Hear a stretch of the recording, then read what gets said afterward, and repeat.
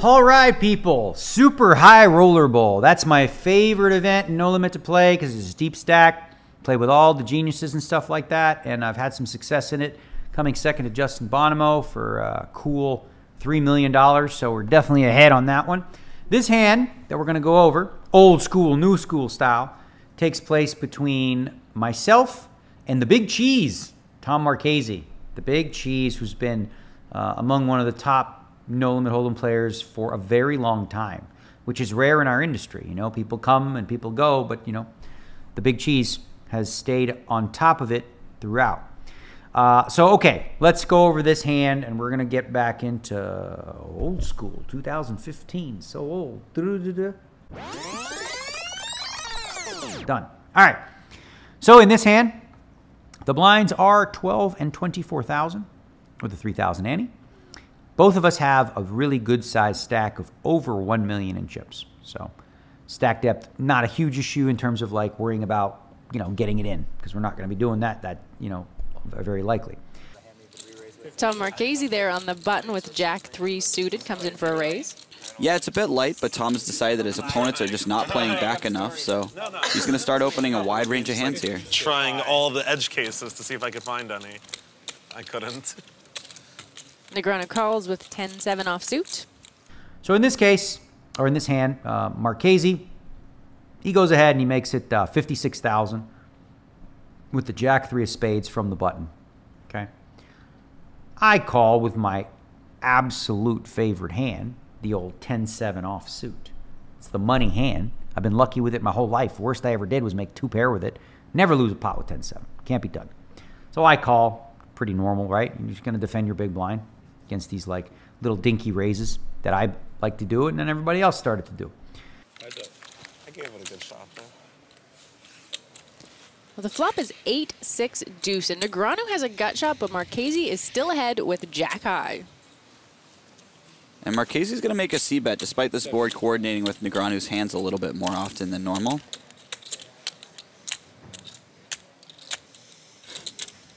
And Negreanu is going to fight back with his overcard and a gut shot. So now the pot's 148,000, and it comes 8-6 deuce. Rainbow. That means no flush draw. I check, and Marchese bets 70,000. So a little less than half the pot. And I'm like, all right, well, listen, I got a gut shot. Here I can bink the 9, and if he's got a big hand, maybe I'll win a huge pot. Where if he's got like aces or kings, I can get it all in somehow, or, you know, whatnot. And it's, you know, pretty easy hand to play. Plus, like, I figure against Tom, you know, he knows I call a lot of little cards too. So if I check call on this flop and it goes check check on the turn, I can bluff the river, you know, a lot, I figure, right? Because, I mean, I could have a hand here, right? 8, a 6, or whatever. So anyway, I call, and now the pot's got 288,000 in it. 5 of spades on the turn. Now Daniel has a two-way straight draw. Marchese has a gut shot draw, but he does not want to see the 4. And that's a pretty bad card for Marchese to barrel on. I expect him to shut down here. The turn card is a 5, and it brings no flush draw, so it's just a rainbow board. And now I've got the, you know, 5, 6, 7, 8. I went from the, you know, gut shot to an open-ended straight draw, with a draw to the old 9, which would be a higher straight draw, just in case he also had a 7. I check, and as I was hoping, you know, Tom checks back, right? A lot of the hands that Negreanu had on the flop just made 2 pair or a straight draw to go with their pair, so I don't expect him to fold very often. Well, the 3 on the river, Marchese improves to a pair of 3s. And this is a good bluff by Negreanu. He has very few hands that don't make a pair by the river, so it's very difficult for him to be bluffing. He'd have to have 10-7 or 10-9 or something along those lines. Now the river card is a 3. All right, well, my plan was check call the flop. If he checks the turn, I can go ahead and like take this pot from him because old D-Negs doesn't bluff that much, right? That's what I was going with for a lot of these hands, you know. Anytime I thought there's a spot where these guys know D-Negs doesn't bluff a lot, D-Negs tried to bluff a lot. And this is a spot where I just felt like, all right, I'm going to bet a pretty good amount, you know. Like there's 288,000 in the pot. I'm going to go ahead and bet like, I don't know, felt pretty hefty, 110,000. I don't know what that, like, seemed like an amount that he would believe that I would, you know, have, like that I would bet, you know, in that spot. And Marchese's contemplating a call, and this would be pretty sick. Marchese thinks that Negreanu might turn some ace highs into a bluff, as well as having a few gut shots that just totally miss the board.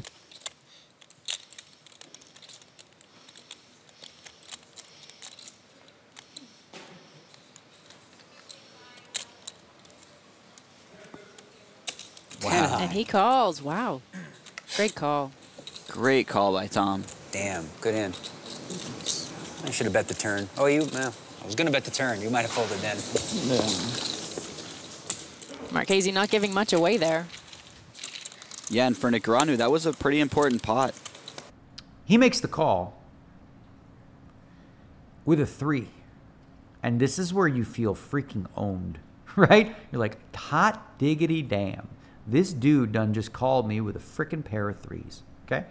And I was like, what the, you know, I didn't know, I didn't think in terms of like why he would make this call at that time. It seemed just really stupid to me, right? Why would you just call me with only a pair of 3s? But we're gonna get to exactly why he made this call and why it's probably not nearly as bad as you think. And actually, it's probably a really damn good call, all things considered, when we do the new school breakdown. Back to 2021, we go with the new freaking stuff and solvers and blah, blah, blah. All right. You guys know what happened pre-flop. He raised, I called. Flops at, you know, with 10-7 offsuit, that's certainly going to be a defend against the size. I'm getting a really good price. You have to defend pretty wide. His raise, you know, comes from the button, so you would imagine his range is pretty wide as well. 10-7 is going to do just fine against that at that price, so it's pretty much a slam dunk flat, I think, almost always. I don't think you really put this in a 3-betting range. It's just going to be a call always, which, yeah, anyway. Now the flop comes 8-6 deuce. I guess in theory, you know, a solver would have a donk range here of maybe even as much as 6 or 7% of the time, which anytime you're dealing with numbers that small, for the most part, it's very difficult to randomize in your mind or to memorize those small ones. So you, generally speaking, you want to go with what the solver output says to do like 95% of the time. So that's what I do here. I go ahead and check. And Tom Marchese bets right around half pot. So when he bets half pot here, I mean, he's going to continuation bet with a lot of air, and he's going to do so with an 8, a 6, over pairs and stuff like that.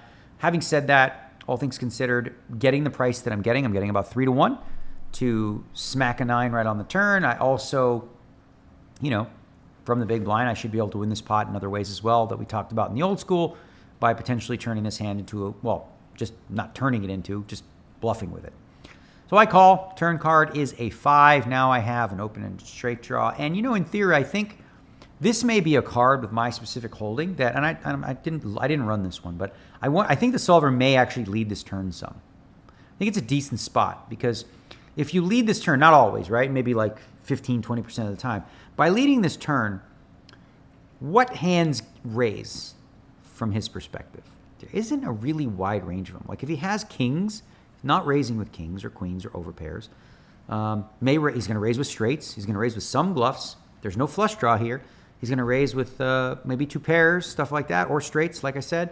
But overall, he's not going to be raising a ton, and that card should be good for your check call range on the flop. Because, you know, you're going to have 3-4 suited, you're going to have 7-9, you're going to have 5-6, you're going to have 8-5, you're going to have all these hands that you can have. So I think in this spot, in retrospect, maybe leading 30% a pot wouldn't have been such a terrible idea, with the intention of following that up with a very, very sizable bet on the river if I miss, maybe even an overbet of like close to 1.5 pot. So as it turns out, I just check and he checks back with his hand, which is interesting because I think his hand, with his specific hand, I mean, he's at the bottom of his range as well. He could bluff this because he does have a gut shot, and just jack high, he could try to get me off of like maybe 9-10 or 10-7. Well, not 10-7 because 10-7's an open straight draw. But if I had 9-10, if I have ace deuce, king deuce, something like that, a bet on the turn from him would win the pot some percentage of the time. So he can check. He's probably playing a mixed strategy here, or he bets sometimes, he checks sometimes. This time he elects to check. Maybe his intention was to go ahead and, you know, bluff this river, or maybe his intention was just to give up completely on the hand because he felt like, you know, my calling range is going to be too strong and that it doesn't fold enough on a turn barrel. Okay, which makes sense. Now the river card is a 3. And for my hand, this is a must bet. Okay. Who has more nut straights? He doesn't have any.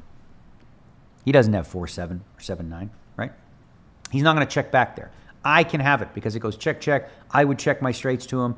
When he checks back, you can pretty much eliminate those. The question is, who's more likely to have a 4? I think that's pretty close, okay? I have a good amount of 4s. 6-4, 8-4, deuce 4, 4-5, 3-4, 4-7. You know, I've got the 4-7 makes a higher straight. But I've got a decent amount of 4s in my range, but so does he, right? He can also have, like he could have Jack 4. I don't have Jack 4 in my range here. He does. So he probably, when you factor all those, he probably has a few more 4s. So you would think that card, well, that card helps the part of his range that's just a 4. But again, when you talk about like a capped range, his is capped for the most part to a 4, which is a good hand. It's a 6-high straight, but you can pretty much eliminate 7-4 and 7-9. You know, maybe some once in a blue moon he's checking back that straight, but hardly ever, not even worth like paying much attention to it, right? So now the question is, if I'm going to bluff here, which I should be, because I do block, well, here's the thing. You block the 7, and that's like, ooh, blocker, blocker. But you really, blocking the 7 doesn't matter all that much because, as I said, if he had 7-9 or 7-4, we would have heard from him on the turn. So while it's a useful blocker, it's not as useful as you would think in this spot. Having said that, I'm absolutely it's non-winnable at showdown for me with 10 high. And this is a really good spot for me to go ahead and check call, check turn, and bluff this river. The question is, how much should I bet? That one we could run too. I'd be interested to see. I haven't looked at it again. But I think in this spot, you can really approach this many ways. A little blocker bet, what does that accomplish? So if you bet, say, 30% of pot, there was what? 288. So let's say I bet like 75,000 or something like that, which is kind of what I did. I did kind of make a small bet, which is, I didn't play this as bad as I thought. Anyway, so if you make a small bet in this spot, what that allows you to do is it allows you to credibly value bet one pair hands. So like say ace 8, king 8, 8 9, 9 8 10, all these kind of things, or even a 6, or maybe even a 5 as a blocker, right? You can do that somewhat as long as you also are doing that with some nutted hands as well, where you have 7-9, 7-4, or just a 4. So you want to make sure that when you're constructing a small bet size, that yes, you have a lot of marginal value, but you have to have some nutted hands too, and some bluffs, which we do in this case in that size, right? So what about betting big, right? This wouldn't be a terrible spot, really. Like imagine a situation where let's say Tom does have a 4. Let's say he has the Jack 4 instead of Jack 3. And I bet, say 2x pot on the river. Well, what do you do with a 4? Right? Because now you got to figure, for the most part, you know, I'm no longer, when you bet really, really big, I'm no longer saying I have an 8 or 2 pair. I'm saying I can beat a 4. I'm not even just saying I have a 4. I'm saying I can beat a 4, right? One of the key cards that you would want, and this is where a lot of really good players, they try to get you off a chop, okay? Let's say, for example, I did have a 4, okay? Sometimes, like, it might be worthwhile if I think there's a decent chance, or if there's some chance, not in this spot, but if there's some chance that I think my opponent has a 4, it will be a spot where I can bet 3x pot, 2x pot, and force my opponent to call off a huge bet, hoping to chop, because I'm always going to have that key blocker. You know, one player who uses this concept and did it against me, and we looked at it very deeply, was Doug Polk, with these very large overbets in some spots like this, where you kind of force your opponent to either go, okay, well, I'm either calling to chop, or I'm just risking 3 times the pot to win half the pot. And sometimes it just doesn't make a lot of sense to do that in these spots. So you can make a case here, I imagine, some of the time, for an overbet here. Typically on a 4-liner spot, you don't have overbets. You're usually going to use anywhere from 30 to 50% of pot, which is exactly what I did. I think ultimately Tom calls me here because up until this point he was exploiting. And I think he was looking at the fact that he knows that I'm probably not betting an 8, not betting a 6, not betting a 5. So he can narrow my range down to a straight or a bluff, right? And when he can do that, it allows him to call a lot easier. You see what I'm saying here? Right? Because now the fact that he has a 3, just a 3, it becomes less relevant because if he knows I don't have a 5, a 6, or an 8 alone, and I don't have 2 pair really, if he knew that back then, I mean, he can easily call with a 3. He could call with a deuce and print money. Because what is he hoping I have there? What is he counting as bluff combos? Think about all the bluff combos I could have. 10-7's one of them. 16 combos of that. 10-9's another. There's another 16 combos of that. That's 32 combinations of bluffs that I could have, right? If he factors in that I don't have any, just one pair of hands, and all I have is straights, 32 bluffs versus how many combos of straights? It's probably pretty close to maybe right around even. And he's getting a really good price because I've just laid it to him. I bet 110 into 288. So he can break that down, really analyzing what my range looks like. And the mistake I have here, right? The fault in my range here, construction, is that I don't, or he knew that I don't bet marginal hands in this spot enough. I do now, right? Because I learned a thing or two. But I think ultimately, you know, when I saw the call originally, I was like, what's he doing? Why would he just call me with a 3 here? But now that I've understood a little more deeply how he was likely thinking about it and thinking about, all right, well, what is Daniel betting here?